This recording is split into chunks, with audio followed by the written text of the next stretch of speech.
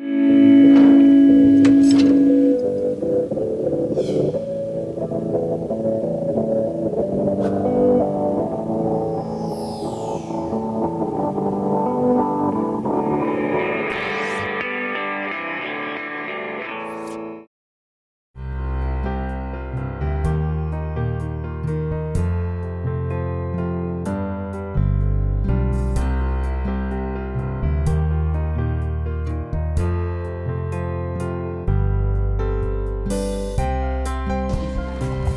so I'm going to call us in. We're not sure where Mark is, but nobody knows anything, right? Now we're going to lose over here. Andy is where's he? Okay.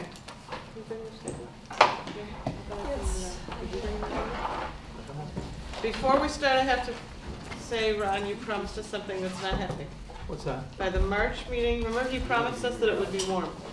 That it be warm? It would be warm, and it's 45 degrees. It's warm. It's warm in here. January. I don't have ours. That's it. I promised it would be warm. Yeah, because we said if we scheduled this for May, I said, will it be warm? He goes, yeah. You said, yes. Okay, we'll back it up. All right, so review, prioritize. Anybody have anything to say on the minutes? Yes, because it was brought to our attention that it's Miss Bryn instead of Mr. Bryan in the minutes, so we'll fix that. Okay. Oh, was it? Miss, it's Bryn instead of Brian that's listed. Yes.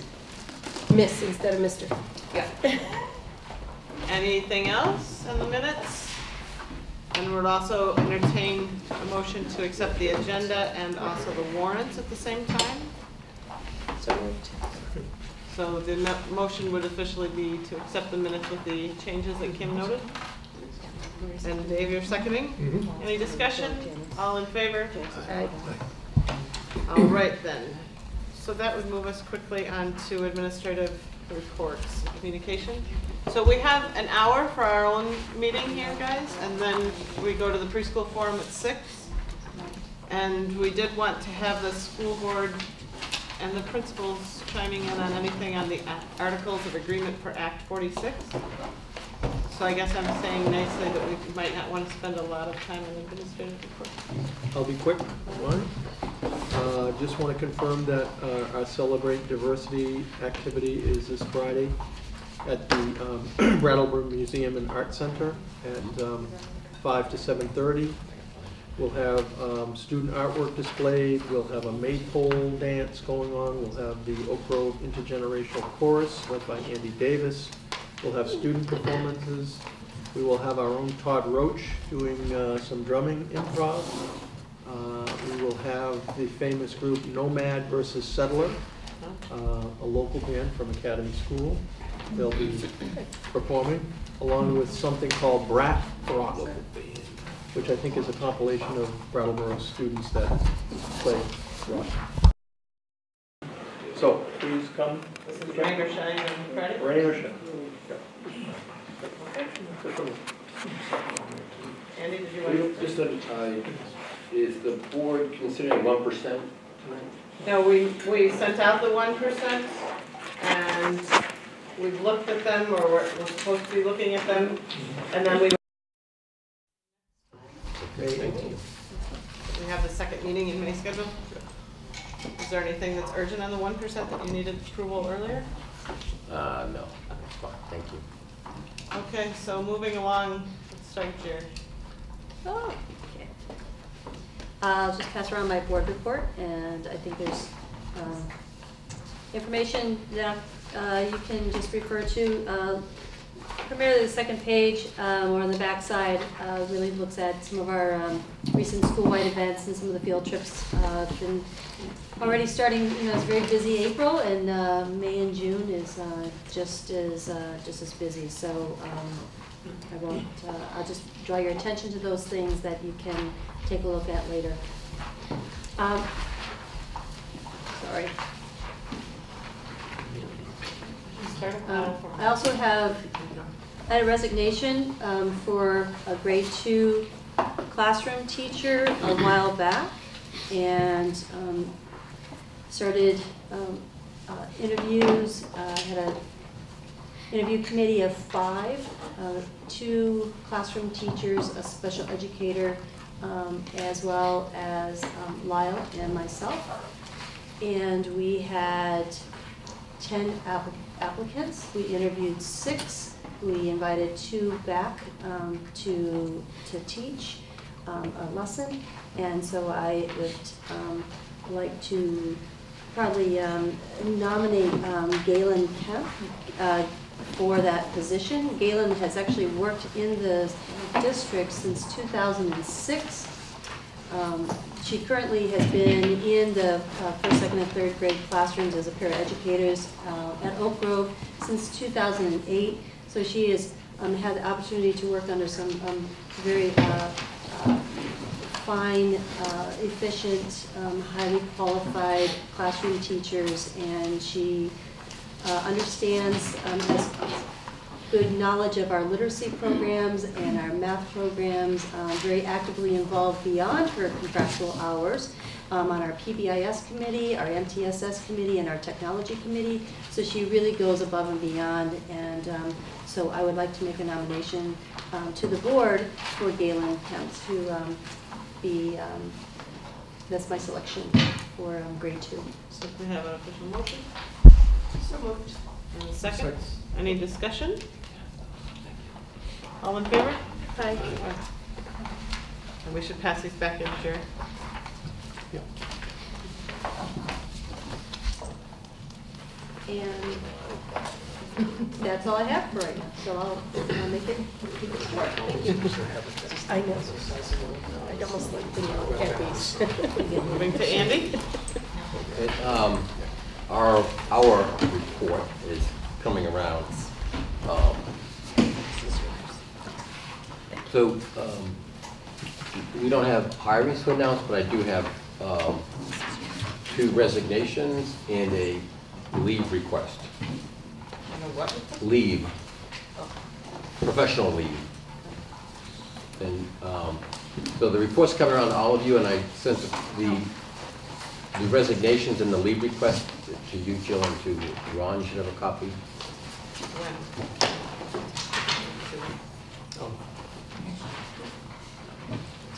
Oh, not by email, I mean right now. Right, yeah, hard copy in the hand. Right now. So the first one is Deb Cardane, who is seeking a 1-year professional development leave. She is getting her doctorate at University of Massachusetts in teacher curriculum studies and reading. You can read the letter, but she would like to request a 1-year leave of absence, which would mean we would hire a teacher on a 1-year contract to replace her in 3rd grade for the next school year. So Andy, I don't think I've seen this before while I've been on the board. Is it normal for us to have to approve a 1-year absence? Yeah. You know, it's the contract puts it to you. for 1 So year. we're making one motion to approve a 1-year absence. I think you have to. Hire for 1 year? Yeah, because Todd needs to not vote on this. Right. So I think we should do it separately from the resignations. Uh-huh. But we're only accepting Deb. Are we also making it clear that or the position that we're opening is hiring for 1 year? Yeah. So that would be part of the motion? Yeah. Sure. So perhaps someone wants to make that motion? Not me. Right. You can make it and then not vote on it. Yeah, better not. So I move we approve a 1-year leave for Deb Cardane to pursue educational goals and the hiring of a 1-year replacement. Second. Discussion? All in favor? Aye. You want to show, I think Todd abstained in the minutes. And anyone who's abstaining? Me? Thank you, husband of Deb, in case anyone's confused out there. Then I have 2 resignations, which Pam Mail, who is a grade 1 academic support teacher, is resigning her position to take a position at the Marlboro Elementary School in Marlboro, Vermont. Pam now lives in Marlboro, and her daughter and adopted daughter will go to Marlboro as well, so it's a position that she has sought and received. And the other one is 6th grade teacher Julie Rosenberg. She and her partner are planning to move to Portland, Maine this summer, so she is resigning as one of our sixth grade teachers. So, academic support positions, Andy, how are they funded? It's a combination of Title I funds, and then we supplement that with additional funds. The majority of the funding for this position are Title I funds, and some comes from our local. Are you going to say something? No? Okay, so I think we need a motion to accept the resignations and to refill those positions. So moved. And a second. Second. Any discussion about that? All right, and so all in favor of the motion? Aye. Aye. Opposed, abstentions, any of that? Have And you- what was the first name, Vivian? Pamela Mail, M-A-I-L-E. We can get those. Maybe you want these two? Yeah. Have you posted those already, Andy, or are they really good? The sixth grade position, no. Pam's position, yes, because she actually was offered has a contract from that district already. This happened about 2 weeks ago. So I do have a sense of urgency because we're less than 8 weeks away from July 1. So this is like we're in the hiring season right now. So we have to move swiftly before a lot of the good candidates are swept up. And so I'll go to the Academy School Report. So I just want to, on the first page, about halfway down, it says DCF reports. That's the number of cases of neglect or abuse that we've reported to DCF thus far that we're aware of. It's 28 and growing. And the next column, the next item there is a new one to the list, but I thought it was noteworthy. Number of children that are in foster care. And presently, we include the homeless as a school and as a district. We presently have 6 children in foster care. 5 have gone to foster care since December 1st from Academy School. So they're kids that were with us before, but now are in They're foster still with care. us, but they no longer live with their parent. They were with us before, they're still with us, but they have been removed from home by the court because of pretty substantial risk and abuse. So, and that, we're not unique. The number of children right now in Windham County in foster homes is somewhere around 135. Last year was 83. You could go back historically and it was significantly lower. We're seeing a tremendous increase in the number of kids that are coming to us who are having, they don't have a parent available to them at home, and they've been traumatized. They're suffering from PTSD, post-traumatic stress, or more accurately, it's ongoing traumatic stress that is being inflicted upon them daily. And it's something that we contend with, and each of us could talk about that in our building, about how we're attempting to address it. But it's pretty alarming, pretty significant. And as a district and I think a community, it's something we need to address. And can maybe, Mark and Terry, can you start putting it on yours too, that same tracking? Just made a note of that, yeah. Are we equal now on these reports? Are they all the same things? Should be. They should be, yeah. Just not quite the same line by line. I think it's just different sizes, right? So, Different size. So given the forum that we're about to have at 6 o'clock, I think it's a timely topic.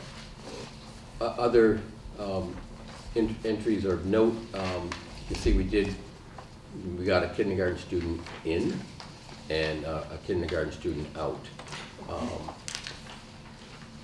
And I don't think there's anything else urgent on there.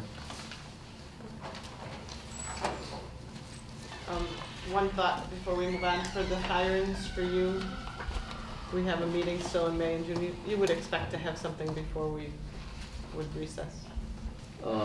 Yes, yeah, I'd like to have something at our next meeting.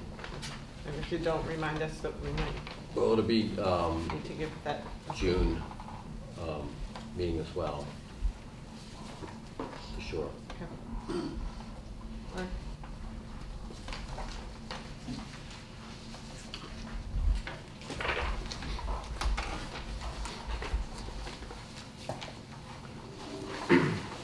So Green Street Schools report is coming around. Just to kind of piggyback on what Andy was just talking about, we currently have 9 students who are homeless. I think it's a great statistic to keep track of in terms of students in foster care or going in and out of foster care, because we certainly have a handful of students in that situation right now. I'm not going to give a specific number because I don't have that, but I will at the next meeting. But I will say a lot of time and energy in the week before spring break and then after spring break has been spent on some interesting living situations and DCF referrals and foster care situations. So it's a significant part of the day-to-day job. Rest of the statistics on the front page are pretty similar to past reports. We'll just go to the back. So some things I'd like to highlight on the parent and community events. We hosted a science night with Matt Betts in early April. Second year we've done that with Matt and Nurse Julia. Tremendous success. Filled the school with students and parents partaking in different science activities and experiments. So that's 2 years that we've done that, and we'll probably continue it. It's been so successful. Had our traditional arts night. The one I'd really like to highlight is Technology Night, which we did just last week. First time we've put on an event like that. As you know, we've spent a tremendous amount of resources into technology over the past couple of years at Green Street. When I started at Green Street, it was basically chalkboards. Every classroom now has an interactive whiteboard. We're one-to-one with Chromebooks, grades 3 through 6.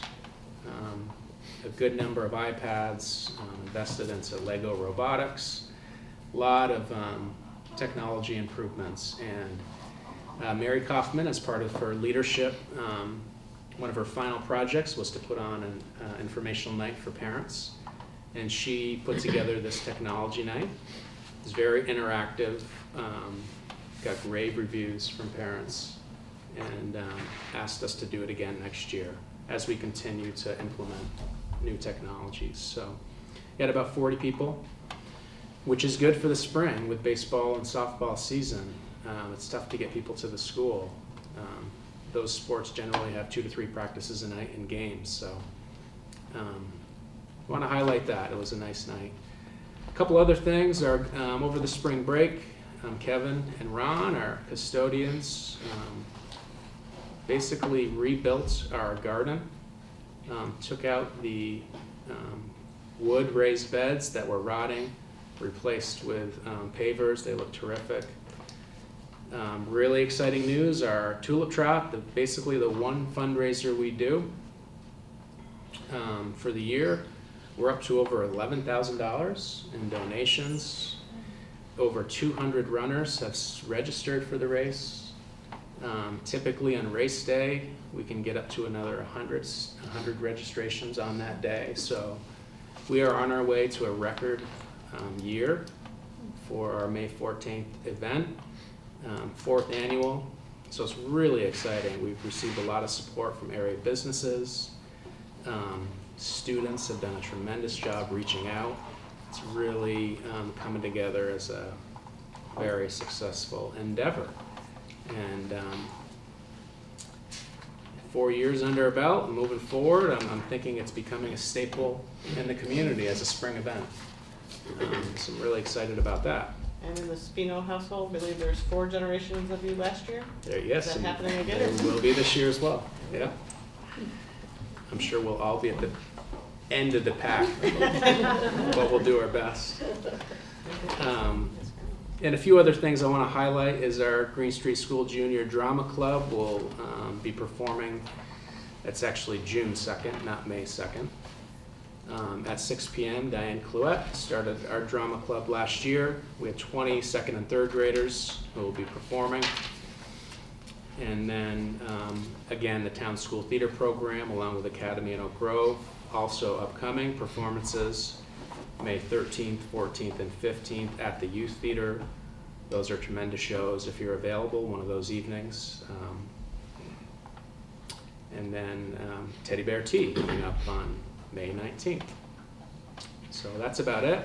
The only other business that we have as 3 town schools is we had kindergarten registration before spring break, so we've met and placed students.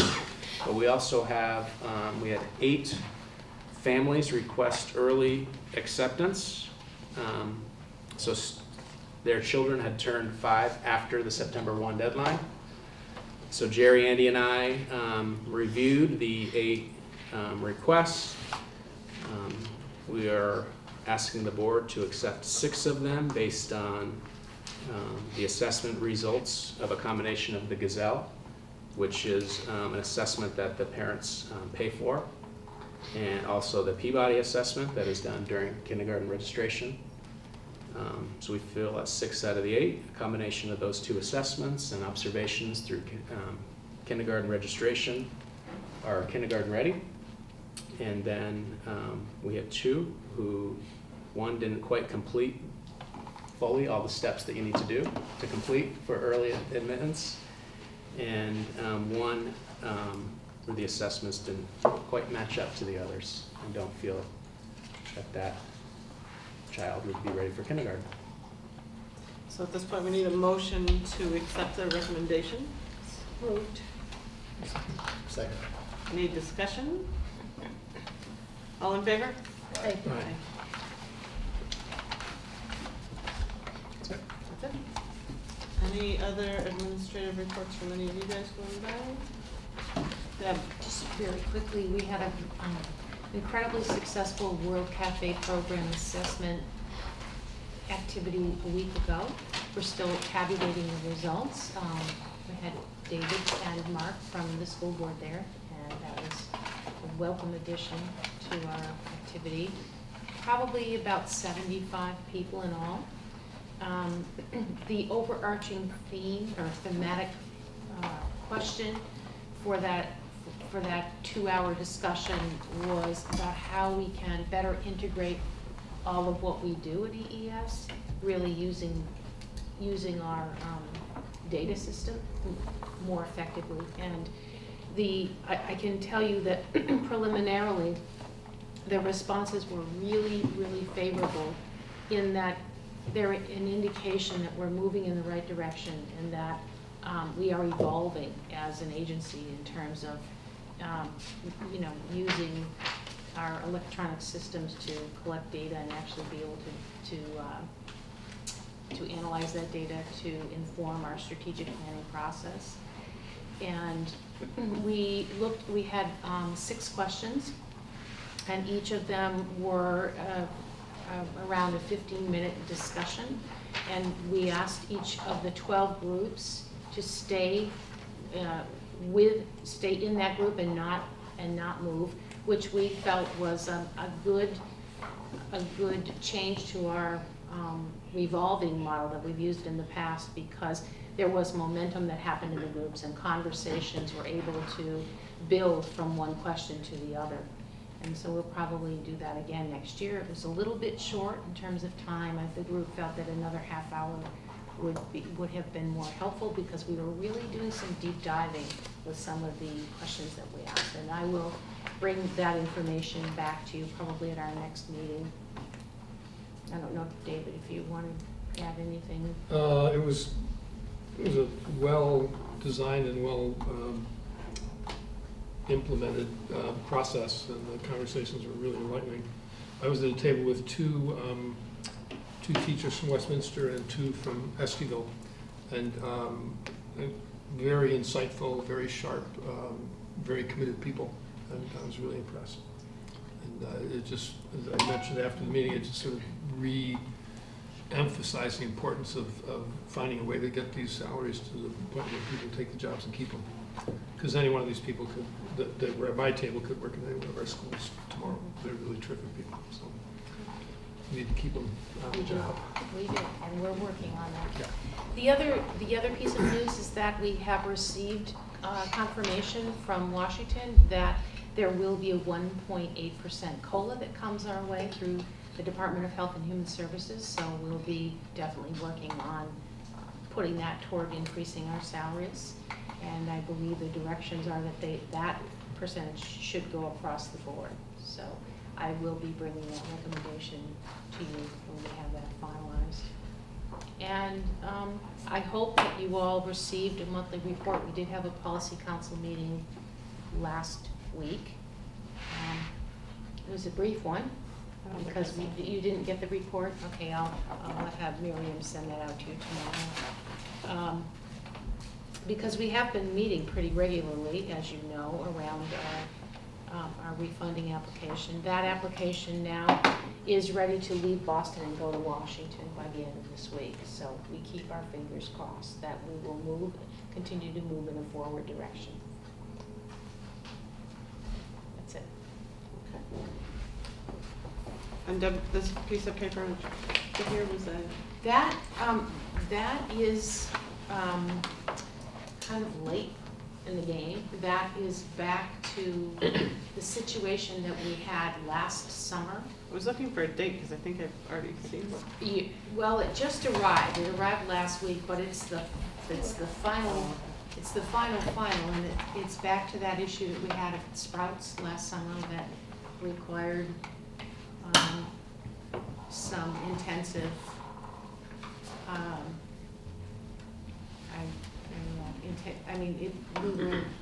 we needed to address, we needed to create a corrective action plan, which we did, and we passed with flying colors back in the fall, and this is the final affirmation that we're clear.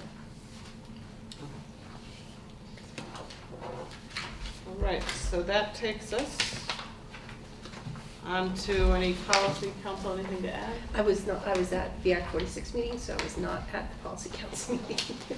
Energy committee, you haven't met, have you? No. Finance, Mark is not here, but Frank, is anything from SU Finance? We gave them an update on healthcare plans and the transition that VHI Visbed has been sharing with us, progress toward getting their approval from the Insurance Commission of the state. So we discussed what the scenarios might look like and when implications. Do we know what they will look like? I think the Insurance Commission has taken action recently. I'm going to a workshop next Friday that's going to give us a kind of a briefing of possible options. So we'll keep it posted. Diversity you've already done. So that brings us to Act 46 updates. What we'd hope to do tonight is to go through one more time the Articles of Agreement article by article and bring back any concerns, any thoughts that anybody has from this group to our next meeting, which is in an hour and a half. So the rest of the groups have done that. We went through something relatively recently, the middle of April there, with the forum that we did with the public. There's continual changes on that, so we have the most recent.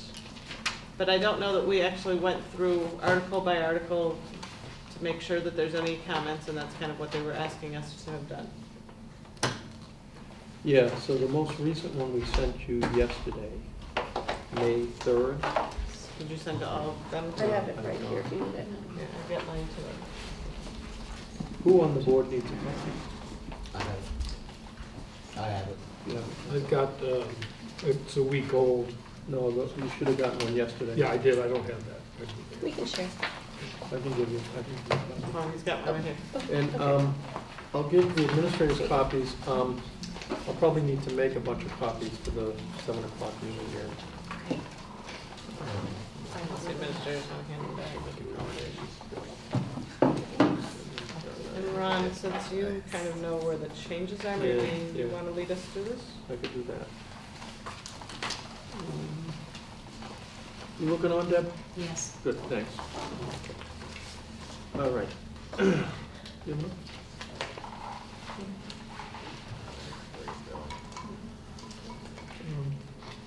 I'm sure if the members of the public would like, if you're interested.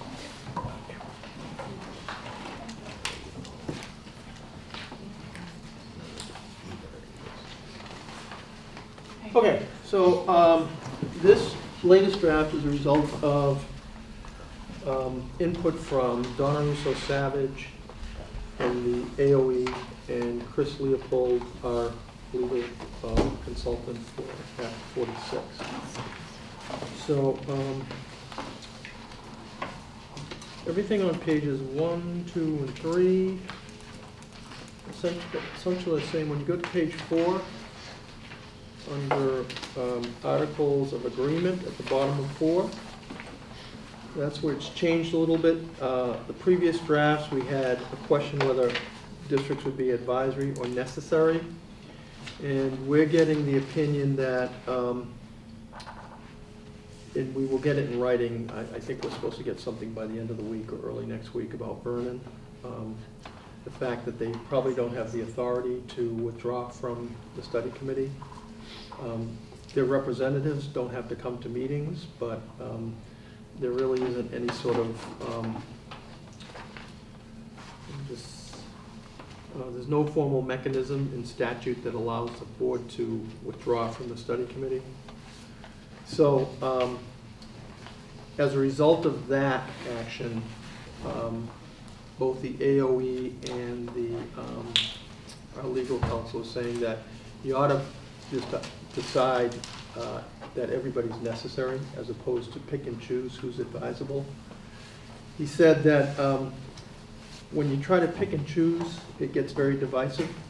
I think throughout this whole process, we knew Brattleboro would be necessary because of the size of the student population, and then maybe other districts would choose to be advisable. But he said, you know, at this point, you probably should all be listed as necessary. And if it goes to a vote and one town votes no, then it, you know, you go back to the drawing table. Do you want to, John, do you want to, there's an article before that I want to have questions about, so do we want to wait until you go through all that and come to the question? Or do No, No, let's go in chronologically. Yeah, just above that, the under cost implications. Yep. The reduction of the homestead education tax rate would equal a 9, well, that section about reductions. Yep. By describing that as a reduction, it implies that people are going to see their taxes go down that much. And since the people from the agency and the VSBA came, and the Superintendent Association came to town, they were very clear that the incentives are intended to cushion the process and to help pay for the cost of the transition. It should not be seen as savings, and that the only savings would come from efficiencies. So I think that if we indicate that all of that's going to be a reduction and there aren't going to be any costs, which could consume that and more, potentially, nobody really knows what the costs are going to be, I think it's misleading to have that in there, so I'd ask that that be removed. And after that, you had done a reduction. Well, the one that I had a reduction of $1 million. Before you move off of that. Yeah. So to me, if it said savings, you would be right. But reduction, isn't it? I mean, it's a rate. It's a spin. So the rate will be reduced, but there are going to be costs that are going to cover that. But the statement's correct. If you It's want to get at incomplete. what you're saying, you're not doing it with what you're saying. That's why I'm saying remove it. It's incomplete and misleading. So I don't think it should be in there. Well, I think the reality is what that statement says, it's true. There will be a reduction. We don't know what the overall tax rate would be. And we have no way of knowing that, right? Well, except Frank had done a projection at the last meeting based on a unified district. And, you know, he can go through those rates again. It does represent a reduction of rates in all districts. So we have this on a PowerPoint on the Act 46 website, on the Wyndham Southeast website. And it's around slide 30 in that PowerPoint. We did go over this at our last meeting here. At the forum. At the forum, yeah. And so I think it is a correct assessment of what has been studied and the benefits of merging. Much of our analysis was centered on the legislative report that was requested, the PICA study that was requested by the legislature, submitted in late January. We spoke about the citing of the Academy School and Oak Grove School as exemplars in demonstrating staffing assumptions with excellent outcomes. So on that analysis, we have projected what it would look like if we unified our system. And the study committees looked at a document that projected over time potentially $2 million of potential savings in operating costs. We thought it would be realistic to refer to maybe 1% or 500,000 in our projections based on a gradual implementation of these staffing recommendations that the legislature is considering in this PICUS report. So based on a very careful analysis, I would say that these statements do represent what the committee has seen. The other thing that this analysis does that's included in the PowerPoint is it takes out the assumptions that are could be considered speculative in terms of what is future state policy going to look like in terms of funding indices. And we simply said, well, what if we looked at an analysis of a unified system under the current indices that the state uses? And that's what the schedule illustrates, and that schedule illustrates that all towns would see a reduction in taxes, and the reduction ranges from 4% to 9% without any reconfiguring. And when we reconfigure programs, the reductions would be higher as a percentage of taxes. And those numbers translate into figures such as for Brattleboro Town, approximately $100 per $100,000 of a tax assessment. In that a projected tax rate for the union would be $1.62, and our current tax rate is $1.71. So that's the background that we've analyzed and have included in this report. The other one that I object to is under the examples of potential cost savings, the increase in student-teacher ratios and flexible staffing of $1 million. I recall when we talked about, we were a librarian was retiring, and we talked about maybe sharing that job, and it turned out that, well, we couldn't really do that because librarians are now also technology integrationists, helping students and teachers integrate technology. And then we said, what about the nurses? Well, we have more nurses than the state law requires. What about nurses? And we got a nurse in who explained her day and left us thinking that actually we may need more nurses, not fewer. And so it's hard to, without specific jobs here like this, the building secretaries aren't going to be necessary because we're consolidated or something. Without, I mean, this is 15 professionals, maybe 30 paras. And without some specifics, I think speculation of $1 million savings is also misleading. So I can see that stricken as well. Frank had previously given us a spreadsheet that looked at all of the instructional areas. The classroom teacher, student-teacher ratios, the elective classroom, itinerant teacher, student-teacher ratios. We'll take a run. Is there any way to get an Elmo here, Mary? Because we do this a lot, and I think it'd be helpful, like when we go to another page, if we could throw it up. We could hook an Elmo, is that difficult? It's a little bit challenging with this, but You'd have to we can come probably over here, figure something out. put the elbow But I know here. it happens during the Act 46 meeting too, and I often think, well, we have this technology Mark was talking about beyond chalkboards. If we could use it, that'd be Yeah. good. Okay.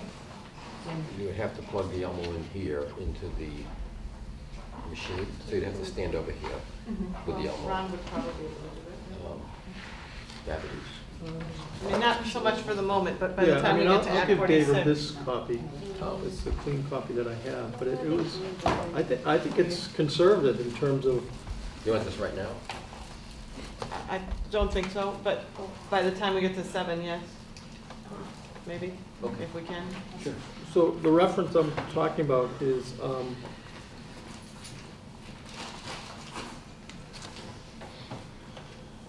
me just get back to my papers here. So the previous paragraph where we talk about special ed savings, and that was essentially due to teacher-student ratios changing from 1 teacher to 7.5 students to 1 to 12 students. We see the same sorts of potentials in a unified system in those examples that we have for classroom teachers, lecture teachers, academic support, library media, principals, assistant principals, totals. We had something like a 1.9, close to 2 million. We know we're not going to do that, but I think incrementally, $500,000 is probably realistic, since 20% of our staff was special ed, and we came up with $300,000 in terms of efficiencies. $500,000 I think is reasonable. I think over a period of 3 to 5 years, $1 million is very reasonable. Dave, you bring up a great example there with the librarians. And we had that conversation about librarians and nurses a couple of years ago. And in the librarian case, we chose as a board to not share the librarian between 2 schools. We chose to put that money towards a technology position as opposed to cutting back that. Actually, we didn't make a decision at all. We asked about it, and Jen went ahead and changed the job. We didn't make a decision about it at all. Well, we still approved the hiring. We did talk about it. But the reductions in special ed were, I think they weren't necessarily a result of consolidations, a cumulative result of change in the operation. We stopped identifying or testing kids in the primary years unless they showed really strong, and did the interventions there rather than have them tested and put in special ed immediately in the primary years. That was the source of those savings. That had an impact, but it also would be. Well, it was a $300,000 impact in our budget. No, but I'm talking about district-wide, SU-wide.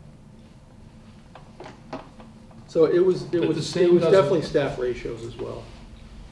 Well, again, ratios, you can change the number, but I think if you don't have some specifics about which jobs are going to be gone, I don't think that that's really a meaningful number. It's speculative. It may be based on how you think things are going to go, but we've never seen a reduction in staff like that, except in special ed when we changed the operation. So I think the key there, though, is that it's not speculative. It's based on a research report. The PICUS report is based on an extensive analysis of schools that have delivered these sorts of excellent results that are within the State Board of Ed's quality indicator. So these staffing ratios are not at all speculative. They are based on models that have been proven to work over time. So that again is why it's in this report as a claim. So I'm just looking at the clock. We have 10 minutes before we go to preschool. And so I don't know if we have time to go article by article this dedicatedly. Perhaps more we should take comments from, now we sent Andy and Mary off on a Elmo chase, but Todd and people that, and Deb, Jerry, Mark, anybody who's not coming on a regular basis to the Act 46 meetings, do you guys have specific things you want to jump to? I mean, Dave will be at the Act 46 meeting, I'm assuming tonight, right? No, I'm gonna do the follow-up with Deb. But that only goes on for like a half an hour, Yeah, and then we go. so then you'll be in? Yeah, we're off to the All-States tour, so. He's going home. Oh, you're going home. Okay, so then Dave needs to speak up now too. I But did. did you have more, Dave? On different well, articles? I don't know if we this- have time to go I don't know through what this all. Vernon thing was about, so I don't know. Yeah, so it's modified language from the last draft. It's essentially just gives them Article 2 on page 5. It's the same thing that we ended with, that they would have grandfathered the 7 through 12 students that have school choice now. When they're enrolled in the 2016-17 school year, they would be grandfathered through there until they graduate from high school. So that's pretty similar to what we had. We had one version with 10 years. The committee wanted to review that and went with the grandfather for essentially the grades 7 through 12 current students. So there's really nothing new there.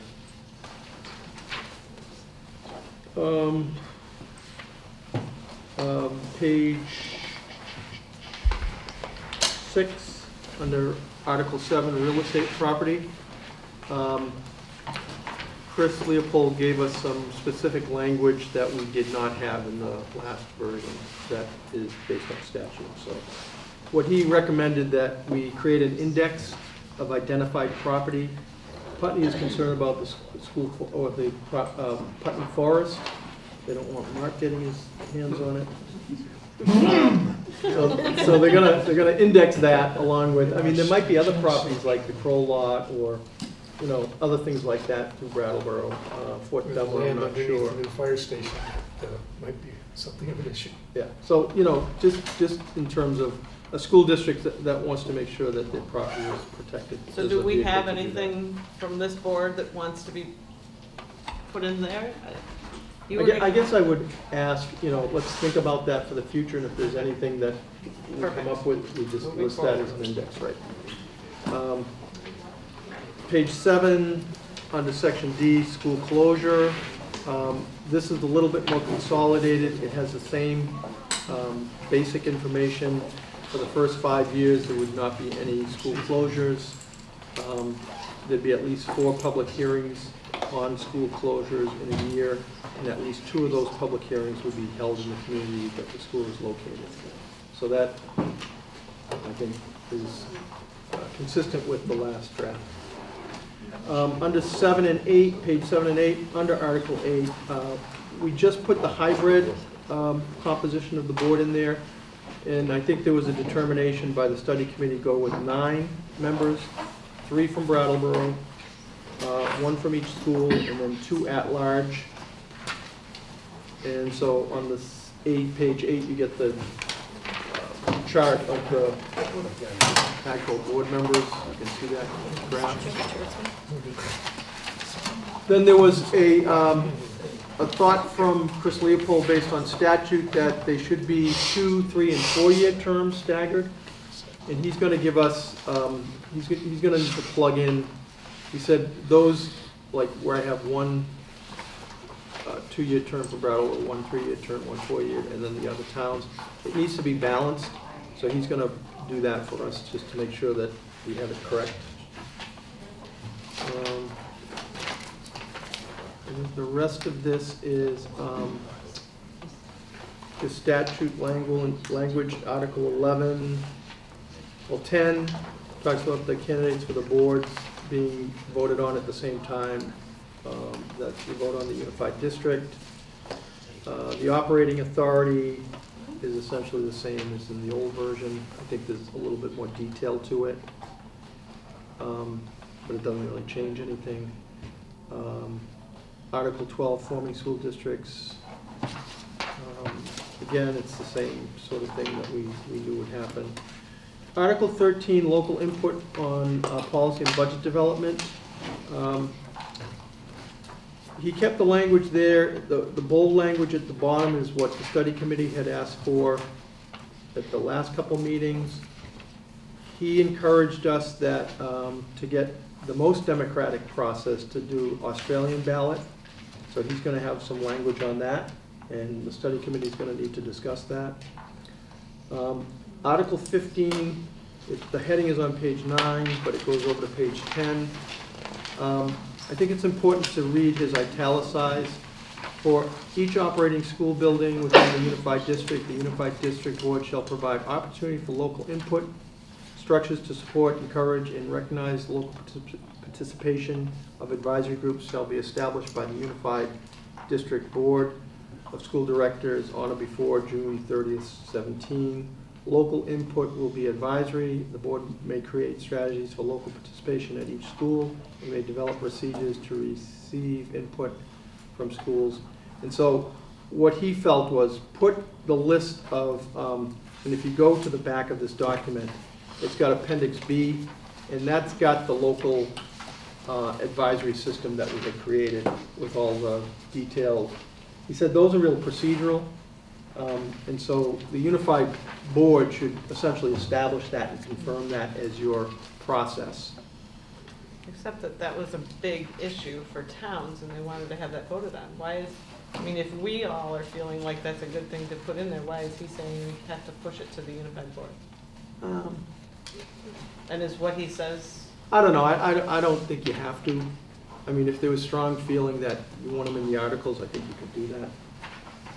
He, as a legal representative, I think he feels it's cleaner this way, but you know, he's going to say if you want it, that's fine.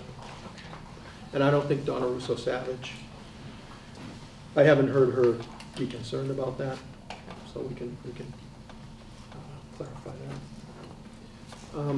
Now this whole new section on school attendance, this is that school choice transfer setup that we put into the last couple of versions. And that actually was a state policy for intra-districts, like moving from district to district. And what he put here is intra. In other words, within our union, this is the way it should be worded, because he was, as you can read in the italicized print, but he was concerned that, well, there were things that were essentially illegal if you're doing it within your district, like transportation and discipline, and you know, some of that stuff we had taken out anyway, but this clearly is cleaner, and it's really consistent with the current state policy on sharing students within your supervisory union. So that makes sense. And the principals might want to look at these two, Article 16 and 17, because it does talk about movement of students from one. The studies committees talked about that and how we might have a family that wants to change from Guilford to come to Academy or whatever. And so how might that happen and what sort of things may need to happen around that? So any thoughts you guys have, we'd love to hear it. Yeah, and there's limitations, and I don't know that I see it in here, so I want to make sure we had that that we had limitation. that. So I'll have to. We had a confirm limitation in that. there. 5%. And that it was according to what was deemed reasonable by the administrative input and board decisions. So it wasn't all of a sudden one school would be left with no one or overrun with everyone. That was the idea. Not that we thought it might happen tomorrow, but just in case. It was based on the capacity of what the school could accept. You know, like a 5% out or in, and that it would not have any effect on staff. Jill? Yeah. Can I ask a question? Sure. That's what it's for. I don't know if I missed the piece about transportation, but if you had a student in Dummerston who wanted to come to a school in Brattleboro, what happens with the transportation? Is that I mean, up to the individual family? We would figure it out, because you know, between special ed and our bus runs, there's ways to make it happen. You know, we have Brattleboro kids now going to Dummerston, the intensive service program in Dummerston. So and we've had families from Guilford come to Brattleboro, and there's a loop down there that we go to. So it's kind of be part of that whole does it work and Yeah. looking at it. because we've also heard anecdotally, you know, people would like to send their child because they work right next to that, so the parent would probably be driving the child, and transportation wouldn't even come into that. Then kids could, that if there's sport offered at one school, We did talk about sports. kids that don't have that sport at their school could access. As long as they're going to that school, they could participate in that sport. What do you mean? So if a Dummerston kid suddenly wants to come to Academy, and Academy is offering a Zumba class, and there isn't anything at Dummerston, that wouldn't work. The kid would have to be attending. They'd be coming to Brattleboro, and they'd be doing the sports in Brattleboro. They can't be going, You can't go to Dummerston and do the rest of the BAM sports. right. I don't think BAM has Zumba. I No, don't but think it's- it has to be, you do the sports of the school that you're attending. Yeah, that's so the that point. doesn't. That doesn't Really change. change. And just the capacity, just so I can read it, because I can't find it in the new version, we need to get it in. We there. did also talk about homeschool, after-school activities, and private school. And basically, the homeschool would be according to room, and private school would not be coming in.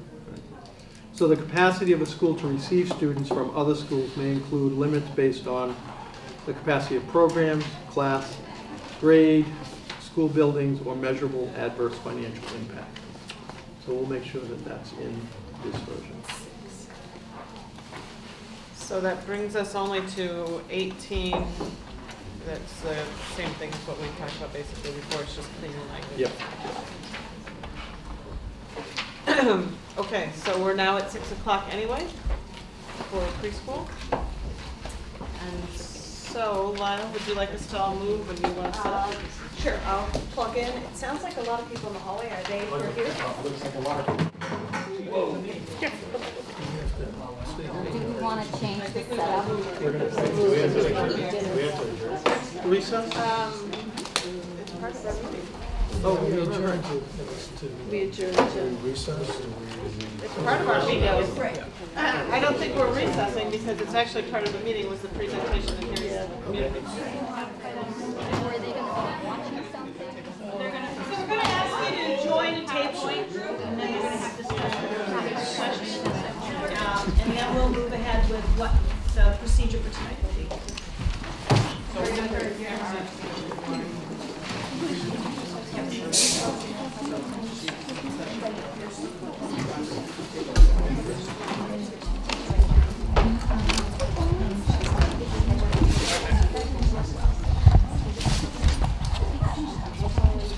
She said it's going to start out with a presentation and then go to individual discussions. Can we just distribute it? I can get them over here. What do you want to do? If they could stand closer to the screen when they're talking, that would be great. Is that far enough? That would be great. Okay, welcome to tonight's Brattleboro Town School District Forum. My name's Lyle Holliday. I'm one of two curriculum coordinators in Wyndham Southeast. And a few weeks ago, maybe a month or more ago, the topic of preschool education in the Brattleboro area came up at a school board meeting. And the school board asked if we could prepare a forum to both hear some concerns and generate some ideas moving forward in the next 3-5 years with preschool education in this area. So I want to give you a little bit of an overview of what tonight's going to look like, and then we'll actually dive into the real work. We're going to have a short presentation just to give you a little bit of background of Head Start and preschool providers. We have a couple of discussion questions, and that's why you're at table groups, and there'll be at least one person at each table group that is facilitating and making sure we take notes. At 7 o'clock, another meeting is happening in this room. So at 7 o'clock, we're going to do our wrap-up around the corner in a 4th grade classroom. Andy Pachuli said he would lead everybody there. And I believe at that time, where's Paul? Here. Paul. I believe at that time Paul's going to facilitate the wrap-up and do some other ideas. So I don't know what we're gonna do with Brattleboro Community. It is a problem. Okay. Okay.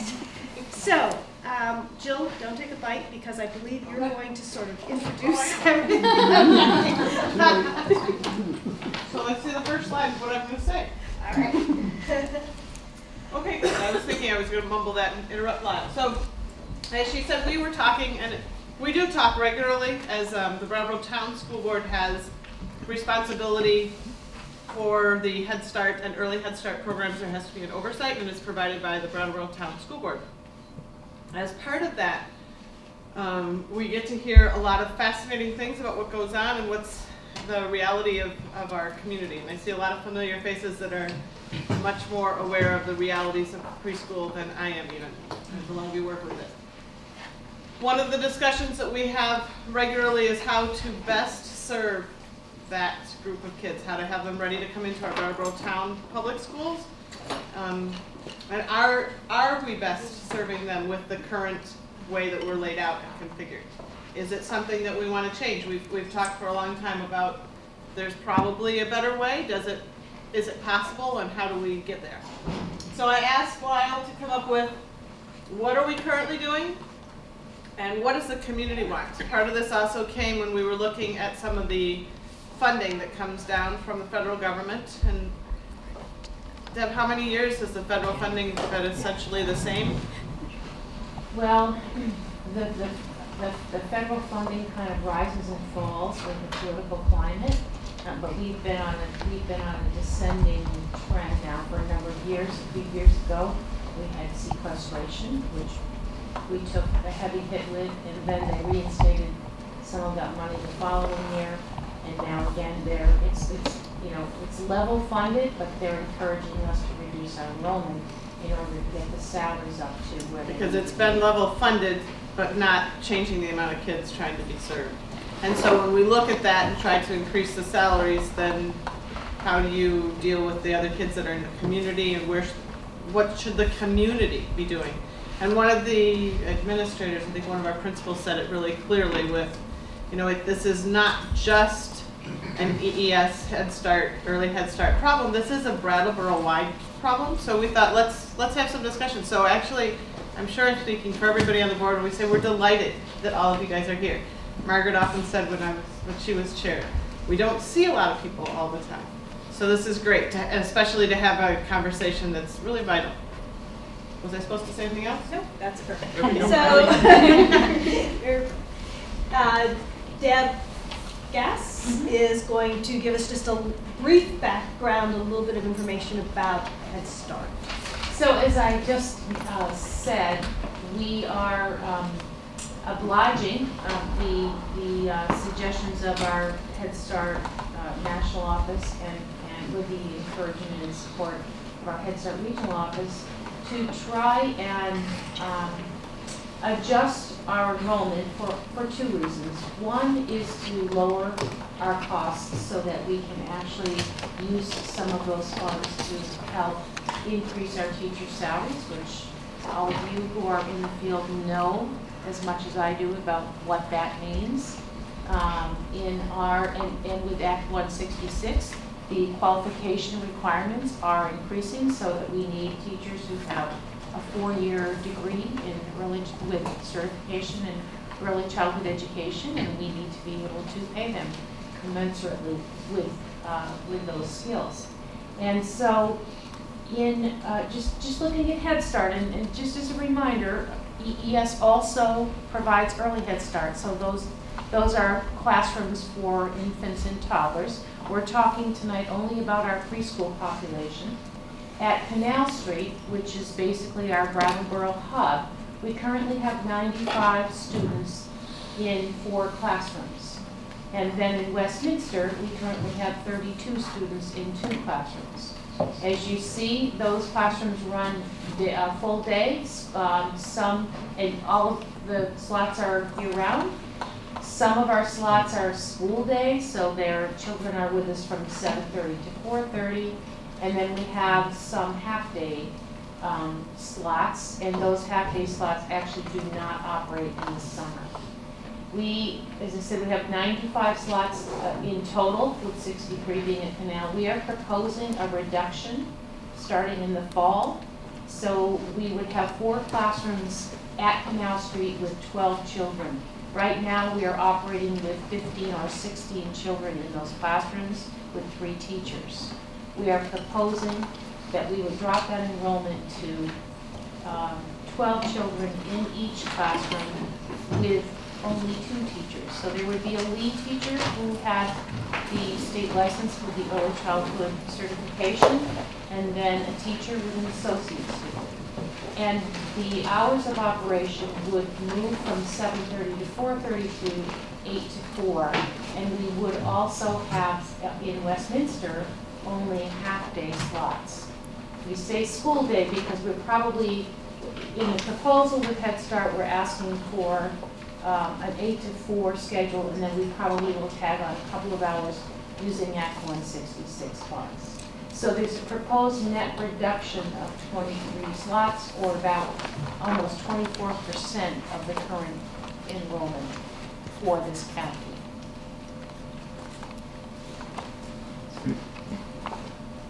Deb, maybe you want to say proposed and what that means? Okay. And I also mentioned there are actually 2 reasons. The other reason that we are proposing a reduction in the number of students in the classroom is because, as you know, Head Start serves the neediest of the needy. And we have a rising number of challenging behaviors in the classroom, so much that they're almost exclusively that way. And we really want to lower the enrollment so that we can do a better job of providing those services to support those children in a more individualized approach. And so proposed means that it's proposed, that it has received the support of our Brattleboro Town School Board and our own Head Start Policy Council. It's currently sitting in Boston and being reviewed. And I can also tell you that this is the 3rd rendition of the original proposal, which was much more drastic. And the word is that it will be leaving their office this week and moving to Washington, D.C. for their review and approval. And they really do review it. It's not a rubber stamp process.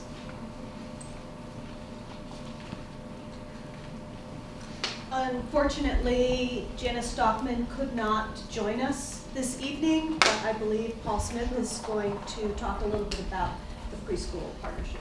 So over the past several years, Brattleboro Town School District and the other town school districts and school districts across the state of Vermont have engaged in partnerships, contracts with private pre-K providers to arrange for 10 hours of publicly funded, 10 hours per week during the school year of publicly funded pre-K education. The current status, the partnerships exist with 19 providers at this point. For the providers, the sort of conditions for the contract is they have to be 4 or 5-star rated for the Vermont's rating system for pre-K programs. They need to provide a licensed early childhood educator, assessment, development, and learning twice a year. There's a particular piece of software that they use for that, and use the Vermont Early Learning Standards. Currently, for Brattleboro, there are 107 kids enrolled in that program getting 10 hours of pre-K per week.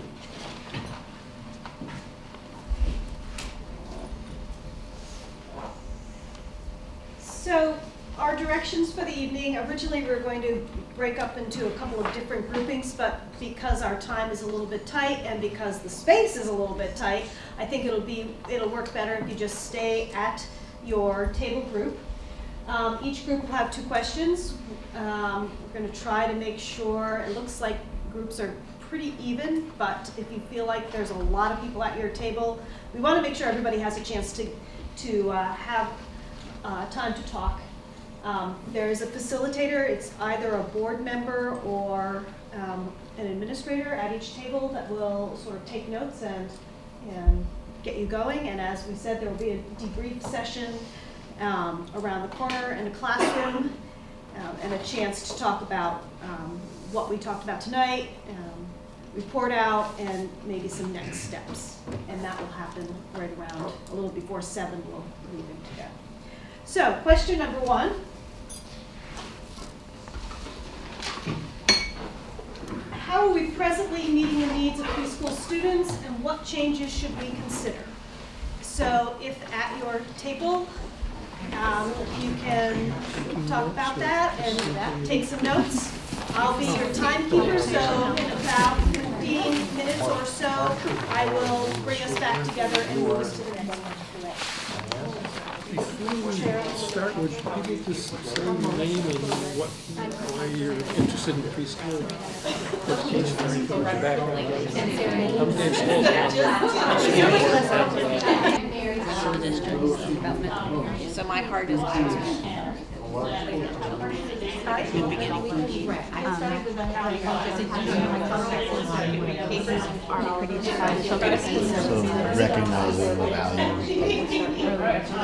This question 1, how are we presently meeting the needs of our preschool students? And what changes should we consider? 972 of them are ages 3 to 5.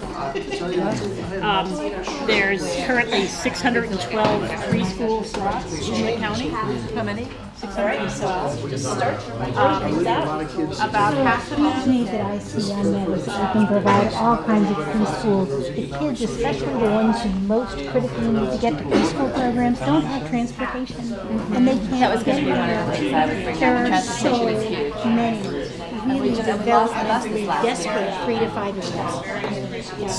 There's got to be something that's really drastic. Like very drastic.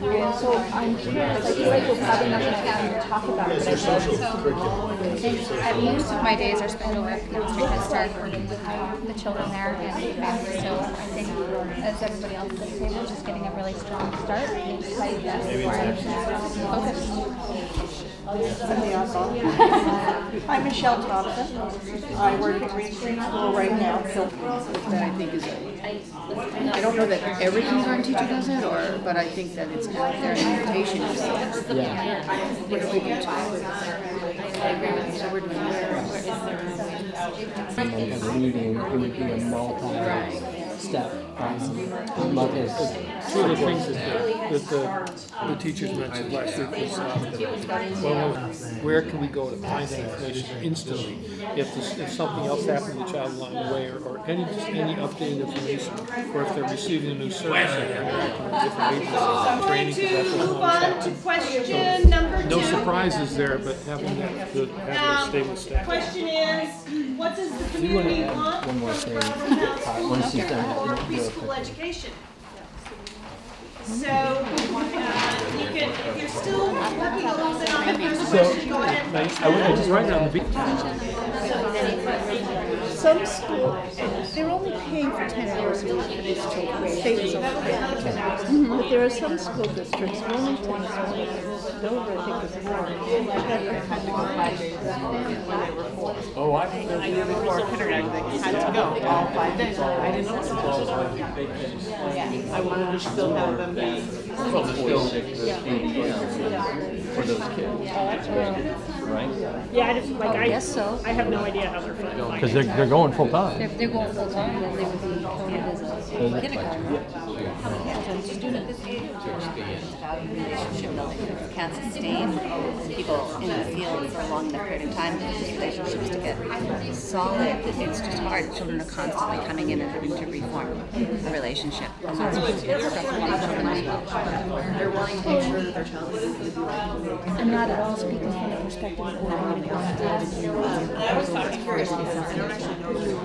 We're talking, I guess, a major difference between preschool education and child. So I always tell people, well, Or are they one and the same, or are they the same?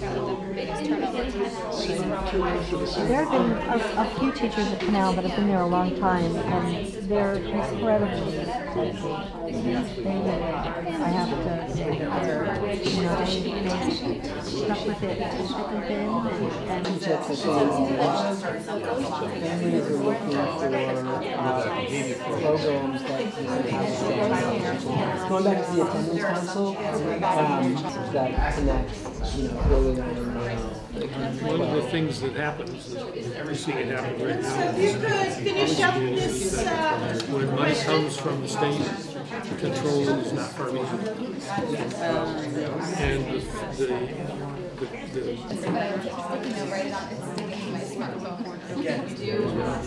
okay, we are going to transition, and the wrap-up will take place in the classroom down the hallway. There are chairs stacked as you go into the classroom on the left.